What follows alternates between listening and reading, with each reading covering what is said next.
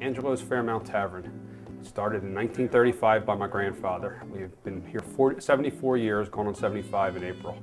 It started out as a small family restaurant that sat 11 in the bar and 25 in the main dining room. Now we seat 60 in the bar and 250 in the main dining room, and another 260 upstairs for banquets. We have 3 rooms, 3 private rooms. They're all located on the 2nd floor. The family room is 25 to 30 people.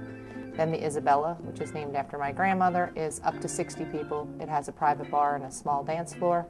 And then the Villa is up to 100 people with a large bar and dance floor.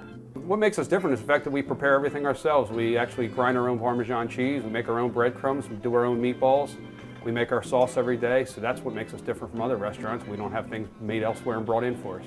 We try and make as much as we can right here. We have large portions of food, the food is very good, and the prices are very reasonable. And it's run by the same family for 74 years.